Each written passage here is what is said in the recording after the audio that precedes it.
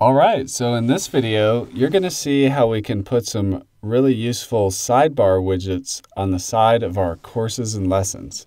So in this demo, we're using the Genesis theme, and you can see over here there's just a blank sidebar widget. This is the course page where you can see the course featured image, the syllabus below, the sections and whatnot.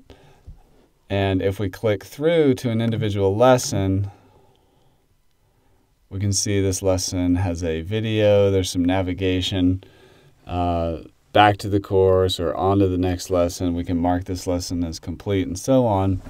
And our sidebar widget area here is empty, so let's change that. Let's head on over to the widgets. So that's in WordPress in the normal widgets area, which is appearance and then widgets. And then once you're here, you can see two new widget areas that have appeared.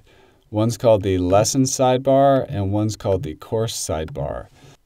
And two widgets we have available for you with the LifterLMS plugin are the course progress and the course syllabus. So I'm going to take these and put them in both. So I'm going to put the course progress there and also the course syllabus here. And I'm going to take the course progress and put it in the lesson sidebar and the course syllabus also. So I'm going to change the titles of these widgets. I'm going to change the progress to just course progress. And I'm going to copy that and put the same title here.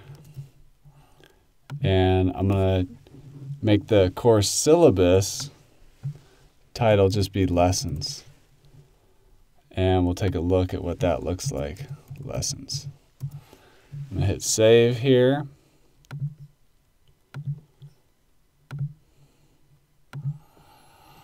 So this is what it looks like with our widgets in place. You can see the course progress here of 8% with a little visual bar and the lesson tree or the syllabus here, and you can clearly see what has been completed and what you have left to do. And we know there's different learning styles, so some people like to jump around if you're not have all your lessons set up in like a prerequisite system.